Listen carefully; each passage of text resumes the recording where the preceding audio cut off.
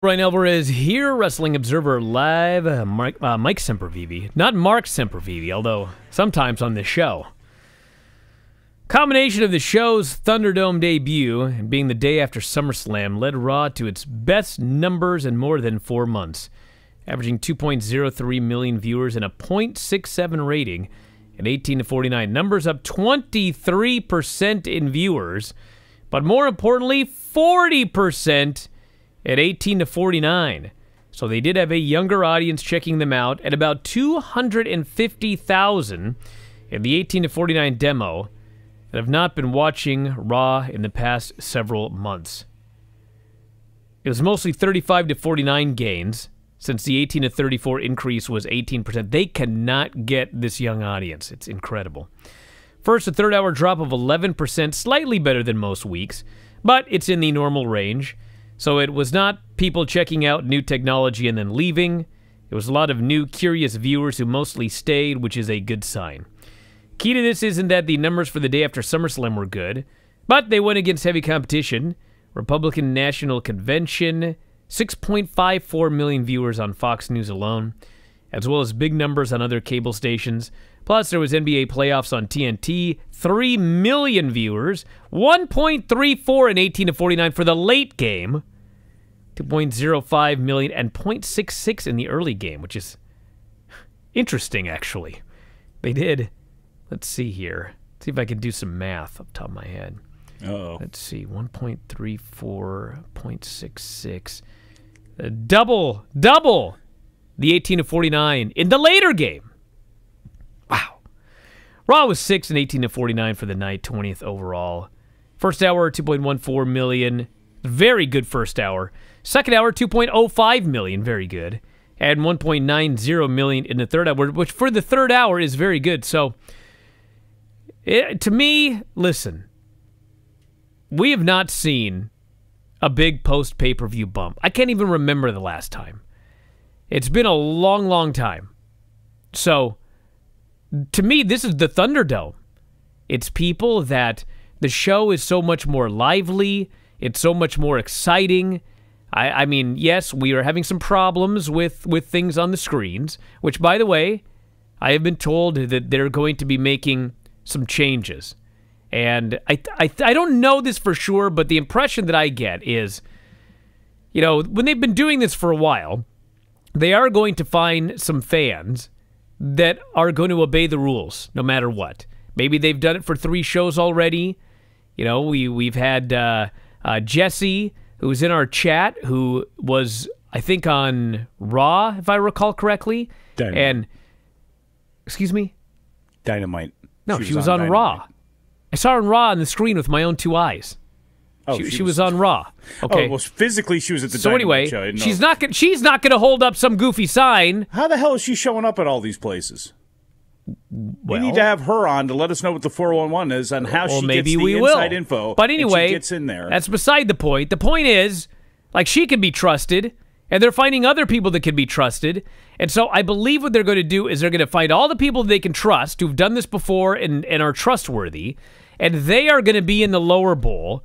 And then everybody who they don't necessarily trust, first-timers, they're going to throw them all up into the upper bowl, and they could put a volcano on the screen. You're not going to be able to see it because it's way up there in the upper bowl. I think that's where things are going here. But anyway, the point of all of this is the ThunderDome is a huge improvement over empty, dark arenas, and I think that that's clear from the numbers. Now, there's still a show. I thought the show Monday pretty much sucked, so we got to hope that the show sucking is only going to run off a small number of those people that came back. But we'll see. We'll see on Friday, the second week of ThunderDome for SmackDown, and we'll see next Monday, second night of ThunderDome. And who knows what will happen when there's no conventions drawing 6 million viewers. Maybe it's going to be even better. Well, we'll see. We'll see. We've seen this bump before. We thought Raw Underground was this, oh, look at this. Somebody's coming back. Nothing like this. I mean, no, nothing like this, but my God, look how low they've been for so long.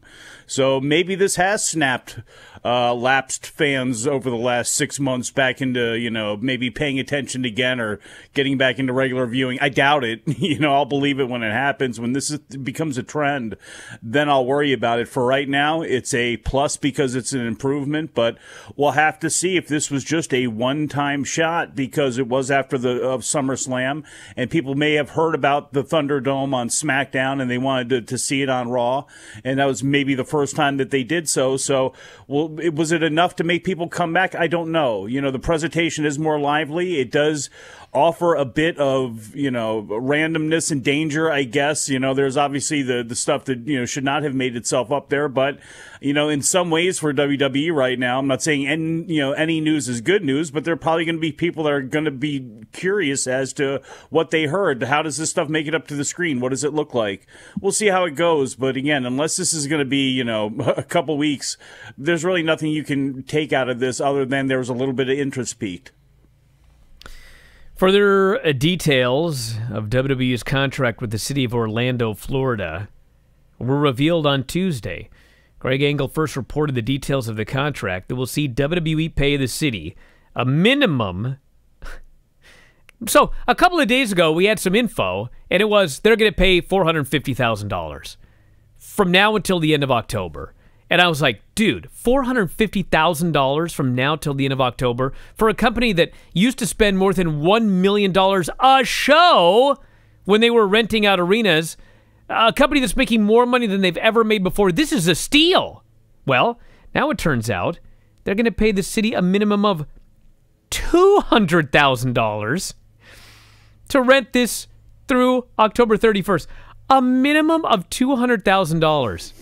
Dude, we need to run our show from the Amway Center. For real. The venue is going to get $12,000 for a Sunday pay-per-view, $10,000 for any Monday through Friday events, $7,500 for days in which WWE personnel work inside the building, and $2,500 for a dark day when no work is happening.